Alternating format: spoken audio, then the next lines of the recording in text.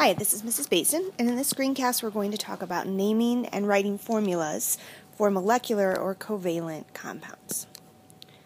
So when you're using this method, this only applies to covalent compounds, which are also sometimes called molecular compounds. So that means these are going to be compounds that only contain nonmetals.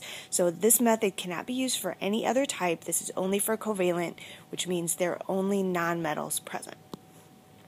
When you're writing the formulas for these, usually the method that they use is the least electronegative element is written first. So if you don't have the formula in front of you, and maybe you have a structure and you're translating that structure into the formula, the element that is furthest to the left on the periodic table, with the exception of hydrogen, which would be your least electronegative element, would be written down first.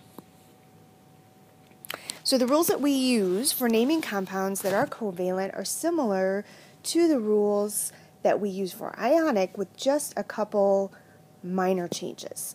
So we're still writing the name of the first element with its whole name, so the full element name is used.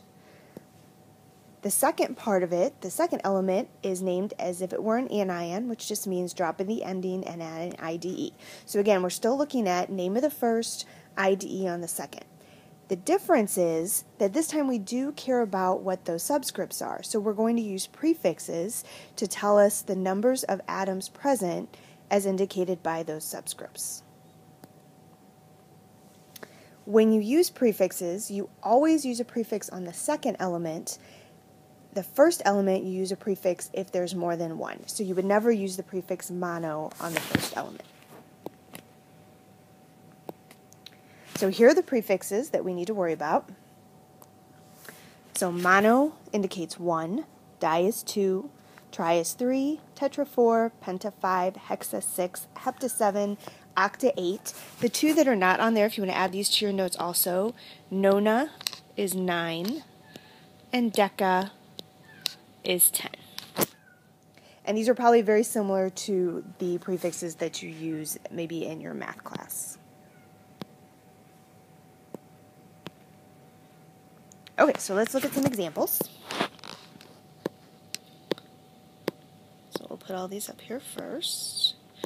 And then there's our prefix table, so we can look at that. So my first one, BF3.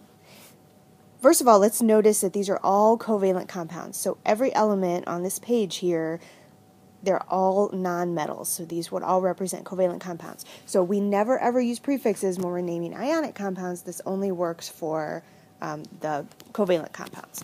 So my first one, there's only one of the first element, so I don't need a prefix. So this is going to be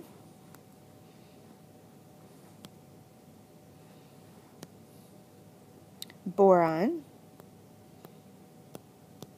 So I use the name of the whole first element and then use a prefix to indicate how many of the second element there are. So there are 3, so that would be tri.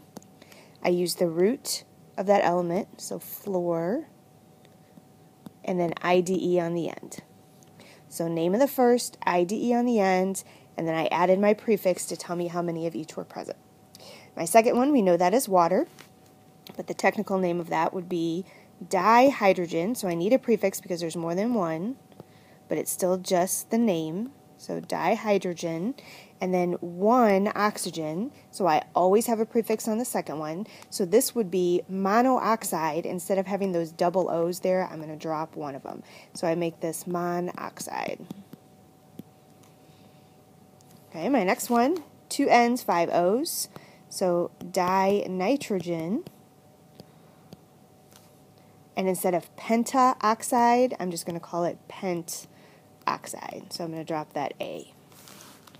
Next one, CO, carbon monoxide. So that is the substance that's produced as a result of incomplete combustion. So this is something that can be dangerous if it's in your house. And then my second one, carbon dioxide. So this is what you get in complete combustion. We'll talk more about that later. So carbon monoxide versus carbon dioxide. When you are looking at writing the formulas, this time there's no crisscrossing like there are for ionic, or like there's for ionic compounds. So here this is probably the easiest of all the naming stuff that we do. All we have to do is decode the prefixes. So when we're writing the formulas, we just use the prefixes in our name to tell us how many of each element is present.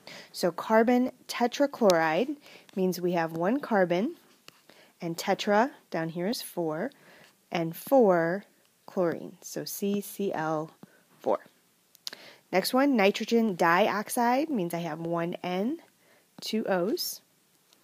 Iodine pentafluoride, 1 N, 5 F's. Disulfur trioxide means I have 2 S's, 3 O's, S2O3. And then my last one, nitrogen trihydride, is NH3, which more commonly we would call that compound ammonia, but the technical name would be nitrogen trihydride, which is NH3.